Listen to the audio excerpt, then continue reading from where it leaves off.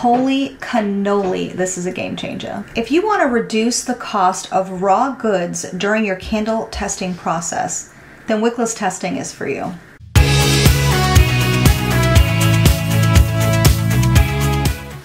Hey, what's up everybody? Welcome back. It's Kerry, owner and maker of Couture Home and Body. So glad that you're here. Wickless testing, let's get into it.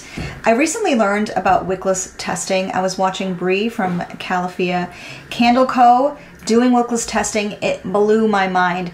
A quick little YouTube search, pulled up Jeff Stanley of Stanley Handcrafted, and I was like, okay, I'm definitely missing out. Late to the game, but if you're like me and you're still learning how you can continually upgrade, elevate, and refine your candle making process, Wickless testing is the new hotness for me, and I hope for you.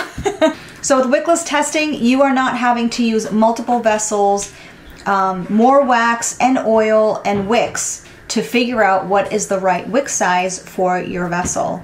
In my previous video, we were figuring out what the wax fill weight was for a brand new vessel. And so now we are just in the testing phase of which wick will work best for this gorgeous baby right here. All right, so I have the CD24 wicks right here.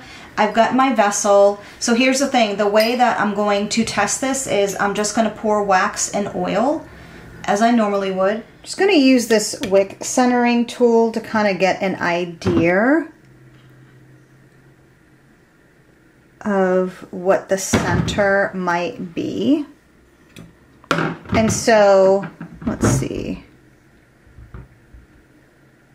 That looks pretty good. What you're gonna do is you're just gonna create a hole right down to the bottom, just like that. Then you're going to grab your wick and you're going to feed it through, and then you're just going to trim off the excess.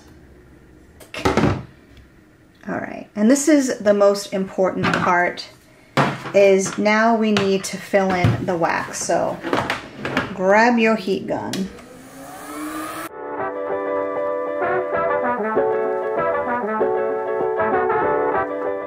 So now we just need to let that settle and do its thing.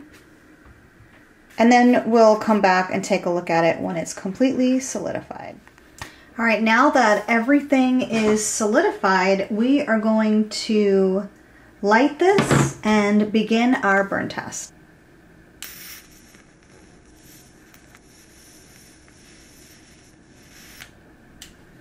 This is a very general guide for your candle, but typically they will burn about 1/4 to 1/2 inch per hour. So that's why it's good to do a 4-hour burn to get a full melt pool. Obviously this depends upon your wax, your wick, your vessel, the room temp, and making sure there are no drafts. All right, it's been just over an hour. It's been like 1 hour and 10 minutes. So here is how this wick is burning.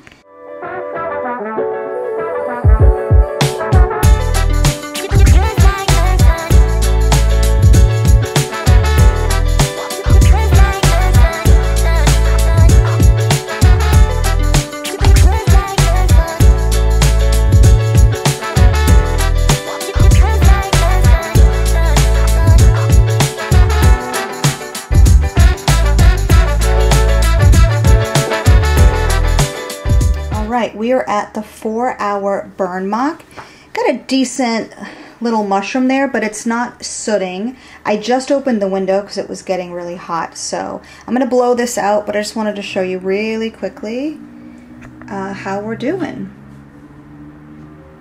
Very happy. I think the one wick is definitely gonna work. I think my client will be very happy, and we'll see how the subsequent burns go once this cools.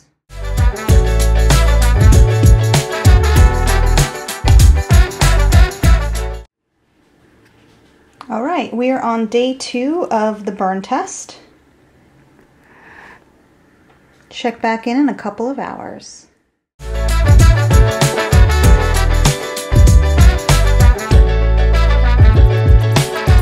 I'm gonna do a quick temp check here.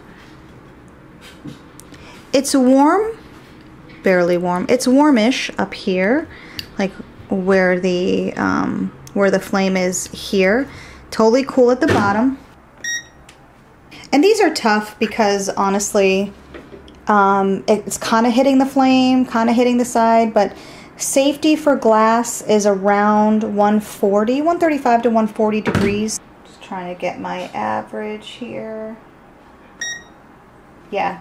And then this side, it says it's 98. So, you know, give or take 10 degrees, but I'm feeling very confident that this is not like burning too hot. We are just about at the 4-hour mark. Let's see how it's feeling. I mean, the vessel is warm, but it's not hot. Let's see. 108.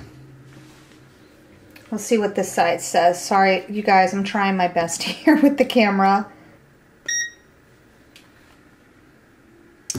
101.7. So, you know, we've got this variable temperature. Let me try back here.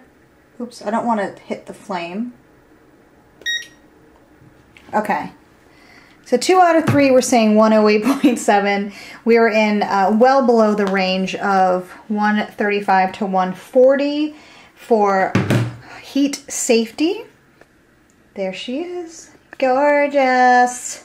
All right, so to extinguish, I'm just going to use this as a test. I'm going to use the lid and just pop it on top and see what happens. See if it snuffs out the flame.